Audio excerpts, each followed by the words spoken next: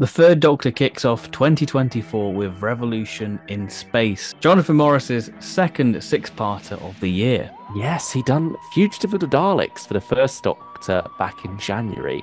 And then in February, he gave us this third part of a trilogy, he calls it, including Colony in Space and Frontier in Space. Because, with the third Doctor, there's a lot of in spaces going on, isn't there? It's Yes. very much part of that era's titling.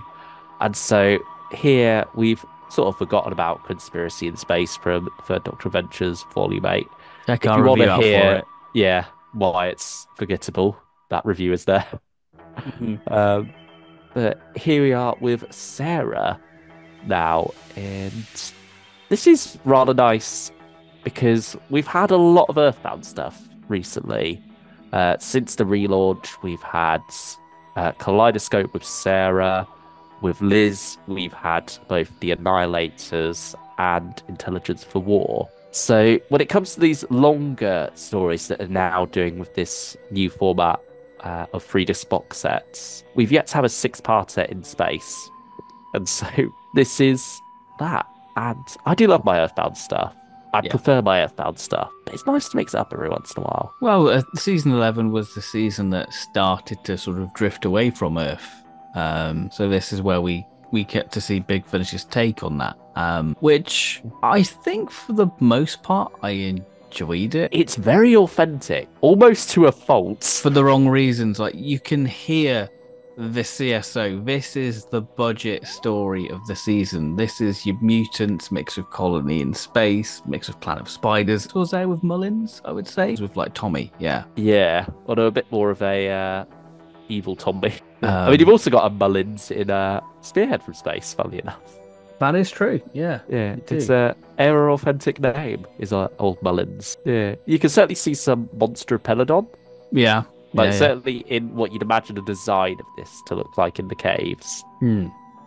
And on top of that, funnily enough, probably the most out of left field's influence on this is Robots of Death, but Yes. mainly the opening, because there is a sequence here of the third Doctor and Sarah in an induction tunnel, which is very reminiscent of It's almost how beat for beat, they isn't are, it? yeah, very much so. How the fourth Doctor and Leela arrive on the sand miner in the one of the scoops, really.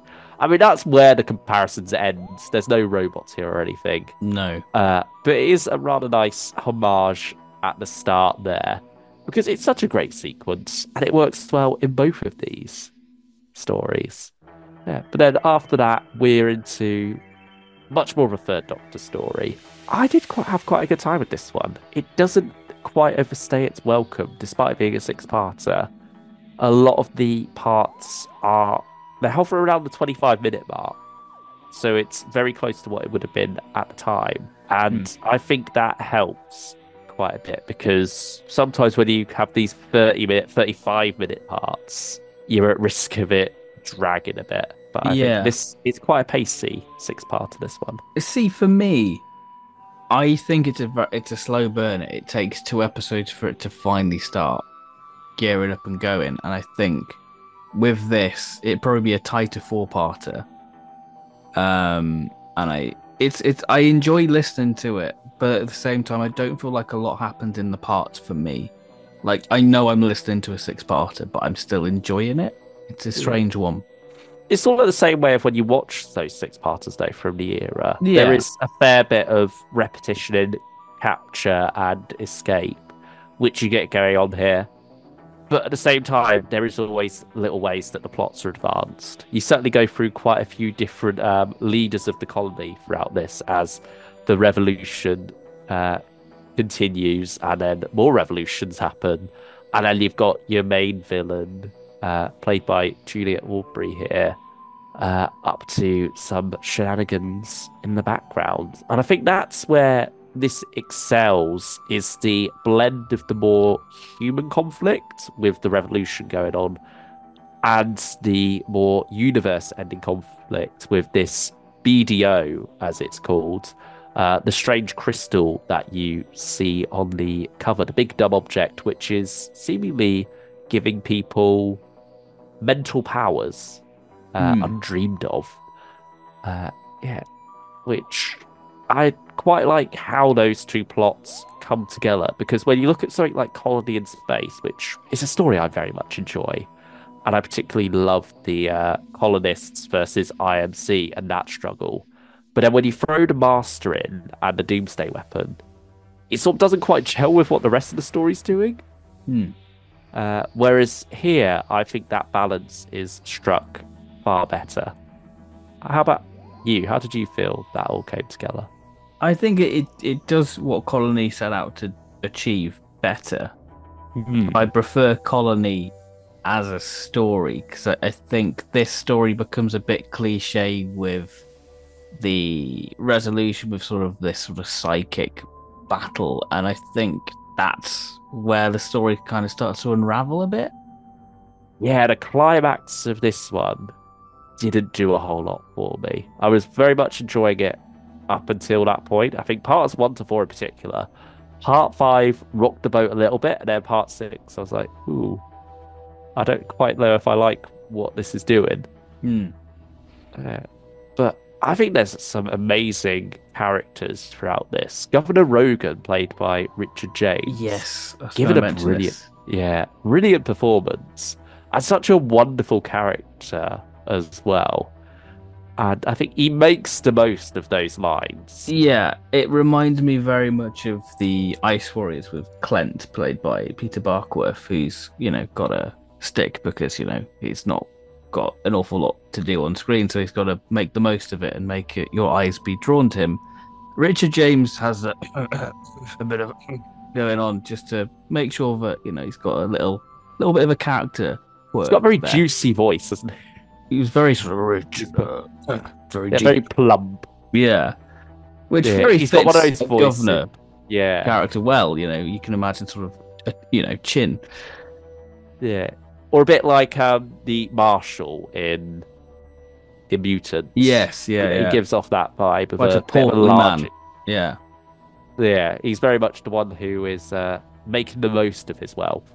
Yes. And yeah, I think there's a particularly wonderful scene of him in the prison cell, When they're about talking to to, escape. yeah, how that all plays out. I think, yeah, he's a very strong character, very strong performance as well. But Juliet Aubrey is the main villain, Sila Kalstein, another strong one.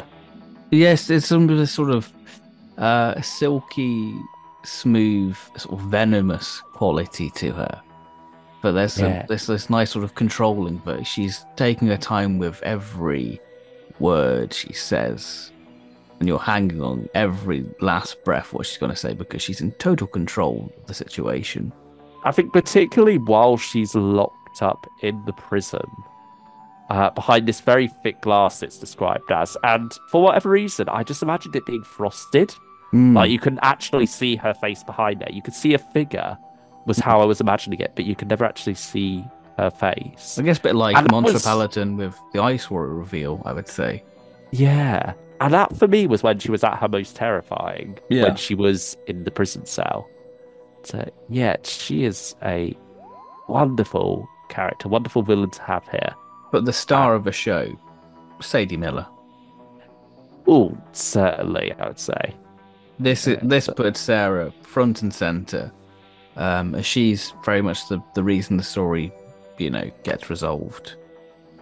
Because yeah, she plays a pivotal role in this that the Doctor didn't quite realize it was Sarah behind it. there's a wonderful scene that mirrors a scene that the Doctor and Joe have Hmm. from the Time Monster. Yes. But instead, it's Sarah here, and it's wonderful to have Sarah's approach to that, and it sort of Yes. highlights how different the characters are in some ways as well. So yeah, it's a very strong story for Sarah Jane Smith.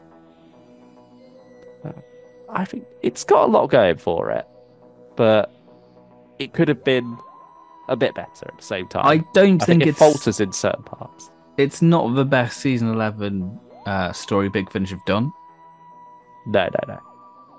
but I think that it's authentic for, like you say, for probably all the wrong reasons. Like you can And the imagine. right ones as well. I Yeah, think like yeah.